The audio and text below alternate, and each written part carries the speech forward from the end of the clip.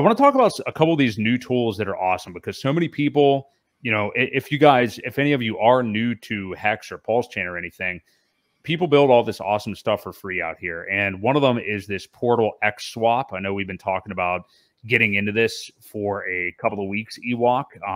Did you want to maybe bring it up on your side and share your screen, and then I'll put the link in the chat for everybody? Yeah, I'll bring it up. Go ahead. Yeah, so it is this from the PowerCity guys? Is that it is? Yeah. Yeah. So it's from PowerCity, and basically what PortalXSwap does is it essentially, from what I can see, it's basically a bridge and a DEX in one, right? Where you can just basically, if you had, say, whatever, Ethereum, you could just bridge it and swap it all immediately for whatever token you want to on PulseChain. It is a complete cross-chain swap. Right. Utility is what it does. So yes, you can pick coins from, say, if you want to even start with Polygon, and go into PulseChain and get Pulse directly. All you're doing is, if you want to swap, let's say a 500 Matic, probably a good idea. That would be a good idea. It would take you directly into your native Pulse chain, Pulse tokens, without using the bridge. Now, there is a bridge obviously built in. Part of their centralized network is Change Now as part of that. But again, it does it all for you. And, it's pretty slick. You can go from any coin on any network into Pulse natively without having to bridge and then unwrap and then do any of the swaps like that. This does it all right for you. So it's pretty cool. It's very cool. Very cool. Yeah, because if you have bridged in before and then had to swap that. Now, I mean, I was honestly ecstatic when we just had wrapped Pulse on Ethereum, because then I was happy to just, buy Pulse basically on Ethereum. And then all you got to do is bridge it over. It turns into Pulse automatically. This even eliminates another step of that. And you can get rid of those dirty Matic coins or dirty Solana or whatever you got there, and just swap them into the asset of your choice on PulseChain. Now, a question I just had might be a stupid question. I don't know. I don't know the answer, and some people watching may not know.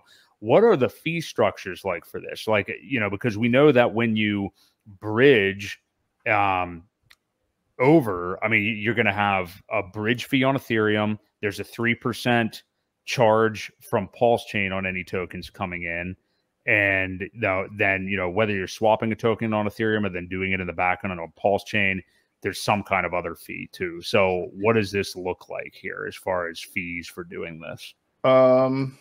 Not exactly sure as far as percentages go. I think Change Now, if I'm not mistaken, is it a 3% fee?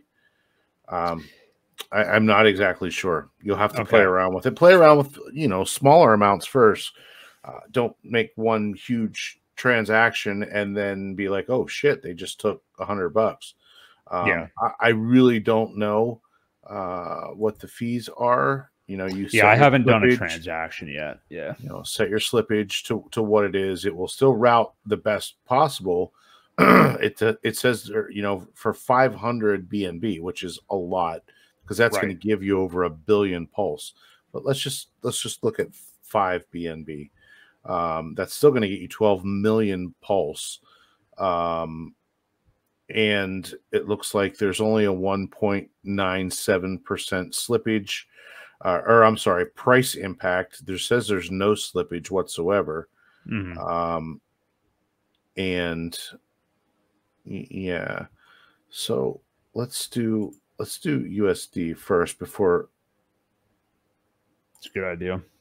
And that way we can see not available. Wrong one. BNB. Oh, wait.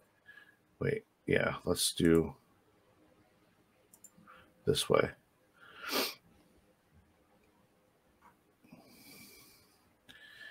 Yeah, so 5 BNB. Oh, here you go. See the network fee down there? It says $17. Where are you seeing that? network right here, fees. Second, network yeah. fee 1750. So it did not have that though for so if we went into PulseChain and went to Pulse, that wasn't there. No Do you think charge. it's because, is it talking about USDC on Ethereum? Was that like an Ethereum gas fee, maybe? Probably, yes. Like an estimate? Yeah. Yep. Yep. I bet that's what it Okay. is, because here I think they're eating the cost of the network fee. So that's what that would be. The protocol fee and then the network fee would be no charge. So yeah, I mean, this is a great If great that's way. true, Yeah.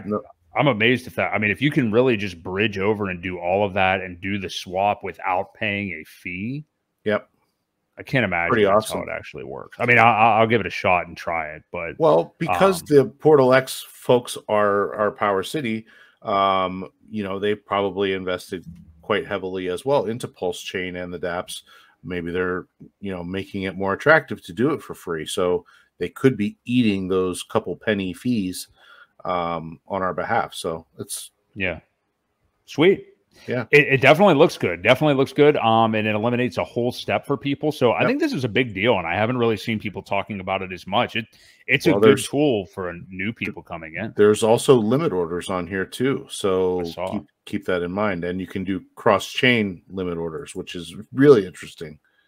So yeah, and then you know you've got your revoke as well, like revoke.cash, the app that you use to remove all the permissions.